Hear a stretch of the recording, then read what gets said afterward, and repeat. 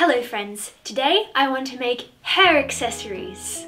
At the moment I'm a little bit fixated on having my hair accessorized, whether it's clips, headbands, hats, beanies, scarves. I just feel like I want something around this area that's a little bit extra.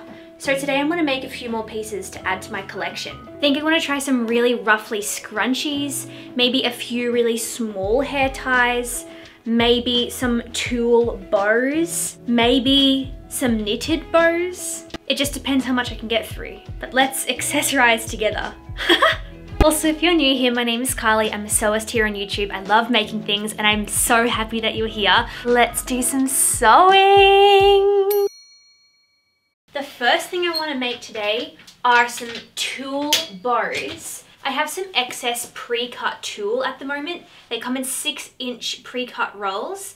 And I just trimmed some off the other day and put them in my hair as I was rock climbing, so they were just floating behind me as I was climbing. And I was like, this feels great. So I'm going to stitch them up and make them proper. There is no need to have pre-cut tulle for this little craft, but I had extra, so that's why I'm using it. You could just get a meter or two of tulle from your local craft store and that would be perfect. But basically I cut out a length of tulle, I folded it in half and ironed it down. You're probably not meant to iron tulle, but I've never had a problem with it, so if it works, it works. Then I sewed down the short edge, pivoted my foot and sewed all the way down the long edge of that ribbon. I don't backstitch anymore on tulle. I just reduce my stitch length to the smallest stitch length and then slowly make it bigger, and that seems to hold the stitches in place without it looking very bulky. It's fairly common for tulle to be unhemmed. So in theory, you wouldn't even really need to sew this up. You could just buy some tulle and put it in your hair, but I just wanted to give it a little bit of a finished look because why not? And I'm hoping it adds a little bit more durability to the shape of the bow. After trimming my seam allowance, I then flipped my bow right sides out. If you can even call it a bow, it's just like a length of tulle that I sewed, whatever. Then I pressed it. Again, cautionary warning, maybe test your iron on your tulle before you do this, but whatever. I also kind of ironed in the seam allowance at the bottom edge that we left open so we could flip it out. So yeah, I tucked that in, top stitched it down all 4 sides of the ribbon. And it's literally done, that's the whole thing. I just gave it a little press and now that it's done, I'm just going to repeat that process for the second bow. Very easy. But I seriously felt like a princess wearing these to rock climbing. They were just floating in the wind. Very enjoyable fabrication. And here are the finished bows. I adore them. I think they would look great in different colors, different widths, different lengths. I think I have to make a few more options because they're very, very lovely to wear. And I've already gotten a few compliments on them since recording this video, so awesome. Okay, well, I had to take a break last night because of cramps and I ended up finishing my bows and I have returned for an accessory day. Here are the little bows. I love them. And I think what I want to start the day off with is some knitting. Here are my Pinterest pics for inspiration. I think I want to do some knitted bows that I can put at the end of a braid, and also I want to make a knitted scrunchie. If you know me, I'm predominantly a crochet girl, so I actually have to learn how to do this, which is an excellent segue into the sponsor of today's video, which is Skillshare. I'm traditionally a crochet girl, so getting into knitting has been quite intimidating. I have done 1.5 projects, and the half project I'm really stuck on because it's intimidating. So I hypothesized that if I get a few small projects under my belt, it's gonna help me build some confidence. So I ran to my favorite online learning community, Skillshare, so that I could learn a little bit more and just gain some more momentum with my knitting skills. This class called Easy Knitting Basics for Beginners knit a DIY scrunchie, and it has been excellent. It's a thorough and well thought out class that goes step by step through the whole process of knitting this super cute scrunchie. As an extreme beginner, it's been easy to follow and it's only taken me about 1.5 hours to create. Completing this class has been very encouraging to me as a baby knitter, and I'm also excited that there are so many other knitting and crochet classes available on Skillshare by lots of other teachers, so I have so much to learn, and y'all know I love learning. If you didn't know, Skillshare is the largest online learning learning community, and it has thousands of engaging and well-taught classes led by industry professionals across lots of different fields like photography, graphic design, illustration, productivity, crafting, and so much more. Skillshare can help you take your skills or your passion or your career or your little side hustle to the next level. So if this sounds like something that would interest you, Skillshare have an amazing offer for you. The first 500 people to click the link in my bio will receive 1 month free of Skillshare. So jump on that, click the link, and get started with your learning journey today with Skillshare. And thank you so much to Skillshare for sponsoring this video. Okay, super cute little scrunchie. You should definitely check out the tutorial on Skillshare because it was really awesome. But basically I used 6mm circular needles, this sort of chunky, maybe like 10, 12 ply mohair kind of vibe on. Yeah, here it is. It's Abbey Road Glory Glory. 65% microfiber, 35% mohair. I got it on sale for $10. For a ball this big. I thought that was kind of good. And yeah, there's a hair tie in the middle and you sew the hair tie into this little tube. Oh, it's adorable. I've actually been wearing this scrunchie non-stop since I made it. It's so insanely comfortable. It's very squishy. It's the right amount of elasticity. I think it's very nice on my curly hair. 10 out of 10. And I even did it in a little bun for you, which I think looks hilarious, but whatever. 10 out of 10. This whole video, I'm just going to be switching my hair accessories. I'm excited. Okay, while I'm on the knitting train, the next thing I want to do is to knit some little hair bows to put at the end of braids. I recently thrifted this cone of 3-ply yarn. I don't know if it's cotton or acrylic, but I don't care. And I stole these 4mm needles from my mum last night. I did a little mock-up of one of these bows yesterday and I knit them on my circular needles, and it was just so annoying because it was literally like 5 stitches that I cast on, and then the big circular needle thing was just getting stuck with the yarn and it was just stupid. So these are going to be better today, I think.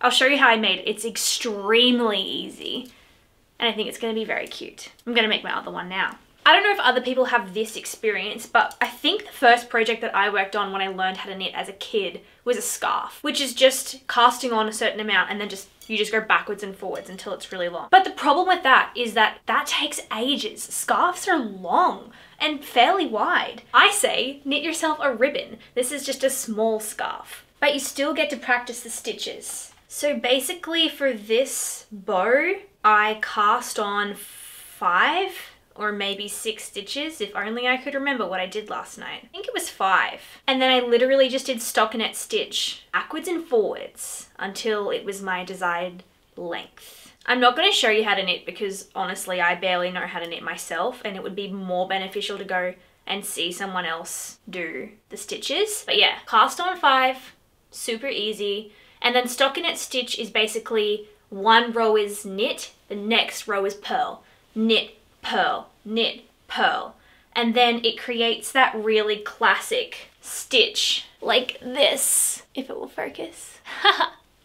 That just like classic pretty knit stitch that you see on sweaters and stuff, like simple sweaters. This took me for like half an hour, which actually seems like a long time, but basically I'm just gonna repeat it. Well, you guys let me know if I start to over-explain stuff on my YouTube videos and you get really bored of it and you hate it. I would love to know, because I feel like I always want to give more information rather than less. So in the off chance that you want to recreate exactly what I did, then maybe you have a fighting chance at that endeavor. So yeah, I try and give information, but maybe it's too much information.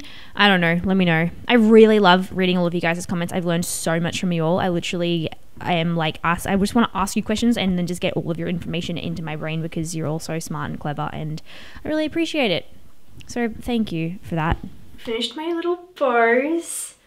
They're so cute and just like little fluffy guys. This feels like such old school YouTube, just showing you different hairstyles and DIY accessories. But I'm totally here for it. Okay, here we have a little braid. Just a classic braid. I hope I made it a good length. It's so cute. Look. Aww. Okay, let me do the other side. Okay, extremely cute. I like the vibe. Well, the bows took a little longer than I would have probably liked, probably about half an hour to 40 minutes each, which is quite long, but I did work with an extremely fine yarn and a relatively small needle. So if you had a chunkier yarn or even like 2 strands of yarn, like a mohair and something else would be so pretty, it would just go by a lot faster. So I think I'll definitely make more of these, if not one big bow out of a thick yarn, and I think I'll fly through it. Okay. On to the next. Okay, the next thing I want to make is something quite highly requested on my Instagram and YouTube, and it is a tutorial for these little clips I wear in my hair. You may have seen them before. I have these little flowers, and they're just like a little clip, and I also have these stars, and both of these pairs of clips are handmade by my beautiful boyfriend. Now don't worry, I already asked him if he wouldn't mind if I shared the process of how he made them. So I will do my very best to show you some of the construction techniques in these little clips. Both of them require stuffing, which I actually don't have in my sewing kit, so I think I'm just going to stuff mine with scraps. The only other thing you'll need is some clips. I just got mine from the $2 store. And I think it's good if it's kind of big, because then you can put a relatively big accessory on it. The design of how to put this clip into the little thing is very simple. So once you figure that out, you could actually in theory make a bunch of these and have interchangeable designs with your clips. So Elijah actually did 2 different prototypes of the design. The first prototype was this hand sewn action. So the clip is simply hand sewn to the back of the clip, and that is effective. But the second prototype is very much improved in my opinion, in which he made 2 buttonholes in the bottom section of the clip. So there's 2 layers of fabric here, the top and the bottom, and then there's 2 buttonholes that are wide enough to fit the clip, and then you can simply thread the clip through, snap it closed. I decided to make a flower, so I just needed to make a little circle pattern, cut out 2 of them for each side, and also a bunch of little petals. But you literally could do anything you want. You could do blobs, stars, rainbows, clouds, smiley faces, whatever you well please, you could make it into a clip.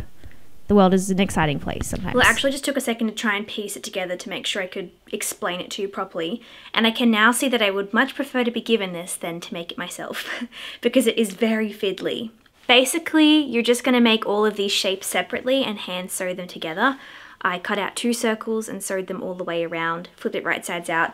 And I don't have polyfill, but I do have some polyester quilt batting, so I've just been kind of tearing that off and using it as a fill. You could also use scraps cut up really finely. And I just left a small gap in this hole to fill it with the filling, and then I hand sewed up the closing.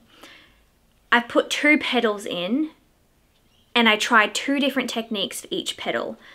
This first petal I sewed all the way around, leaving the bottom edge open, and I put the fill in this way. And I found that really fiddly because the end opening was very small, and on this petal I left the side open and I hand sewed that up. That was much easier to fill.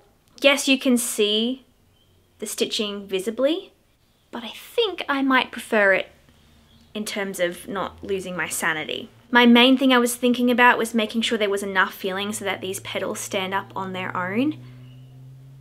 But now I look at them, they're looking very finger-like, so I think I just need to add a little bit more curve so they've got a bit more petal energy.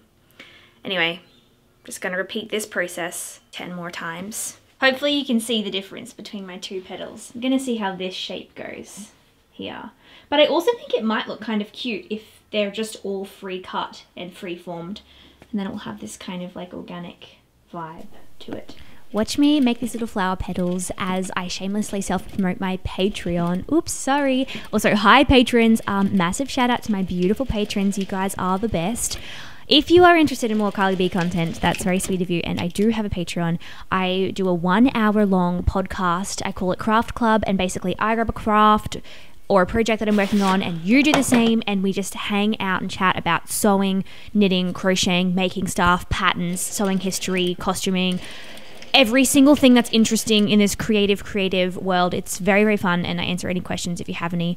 It's lovely. And the other thing I do is a pattern breakdown, which is like a really kind of long, in-depth breakdown of something that I've made, something that you want more information on, maybe something that we would all like to make together, and I just write a big journal entry about it with pictures and drawings, and it's very nerdy and it's very fun, and that's my Patreon, and you should check it out if you like. I definitely really appreciated these flower and star clips before, but now that I'm making it, I really appreciate it because they're fiddly, man. I think it will be worth it though. Okay, here it is. It's good, but it's not as good as the one Elijah made me. It really isn't, but it's good. And there it is. Little cutie. Now I'm just gonna repeat that. I think that probably took me an hour and a bit. So long. 2 hours later. Yay! They are really cute. They do take time, and they were really annoying to make. I rang my boyfriend halfway through and I was like, these are the worst. He was like, I know. So yeah, do with that what you will. I'll put them in my hair though, they are pretty cute. Okay, after all of this accessory making, there is still one thing I really desperately want to try and create, and it is this sort of big scrunchie trend I've seen a lot on Pinterest. One of these scrunchie brands is a small business, I believe. They're called Good Squish, and you should check them out. They make these really cool, humongous scrunchies.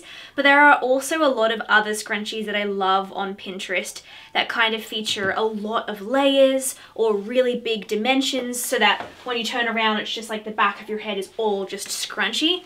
So I think I want to try one maybe with lace around it and one with multiple layers, so I can see if I can get a nice voluminous frilly scrunchie.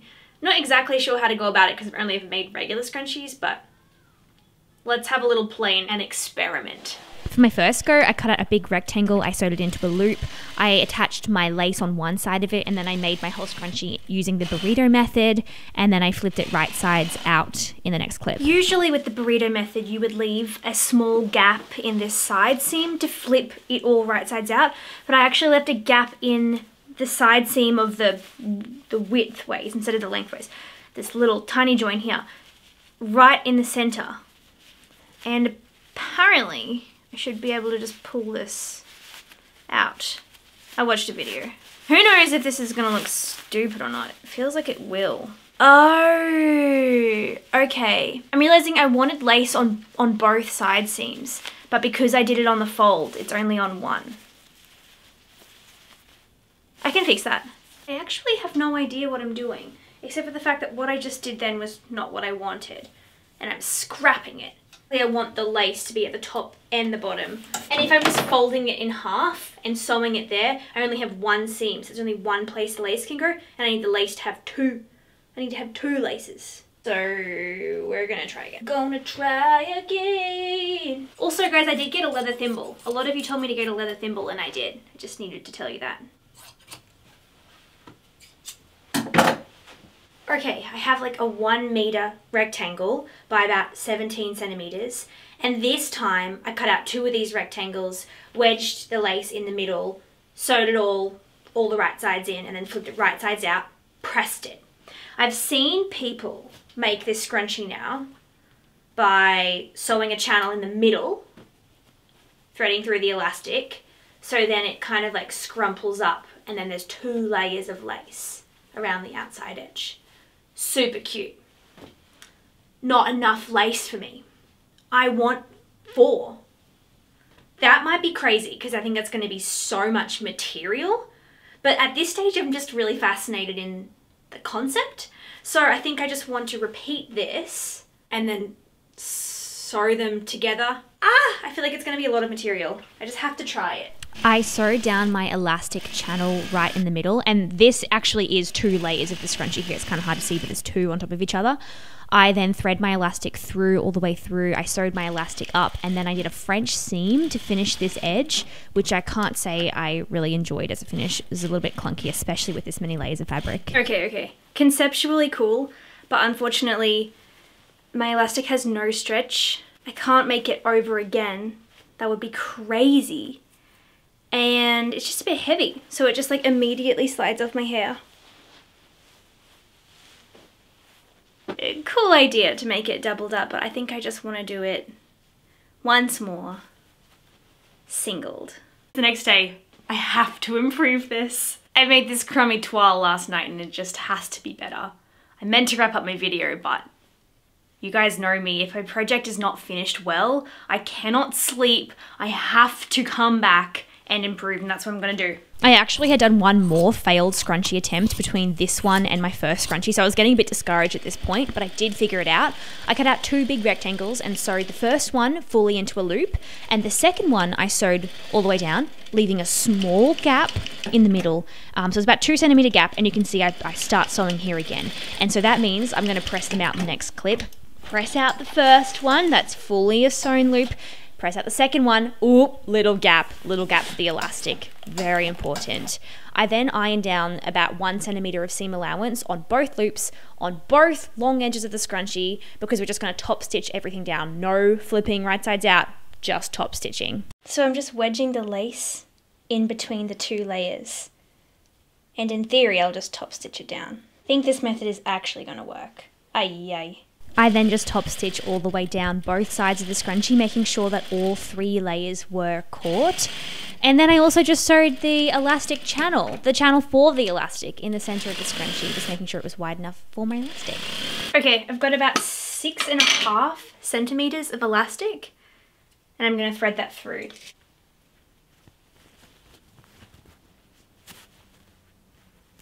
So I don't know if I told you, but my fabric is about 100 centimeters long and about 17 or 18 centimeters wide, and I cut out 2 of those, so one I guess for the bottom and one for the top. Okay, I think we've reached the promised land. I just kind of top stitched that small gap closed, and I'm really pleased. I just ended up top stitching down that tiny gap that I had open that I could thread the elastic through, and that is very much so unnoticeable. And I'm so pleased that I could finish the scrunchie without using a French seam, because I just feel like it's a lot more harmonious. So you could just wear it once over your bun like that. Or you could double it up like in this next clip, which is a little bit more secure and probably my preference. And wearing it doubled over is more of the tension that I need to wear it without a hair tie. So it's good that it can function for both purposes. Okay, I'm saying goodbye to the video for real now. Thank you so much for joining me on this little adventure making hair accessories. It was super fun.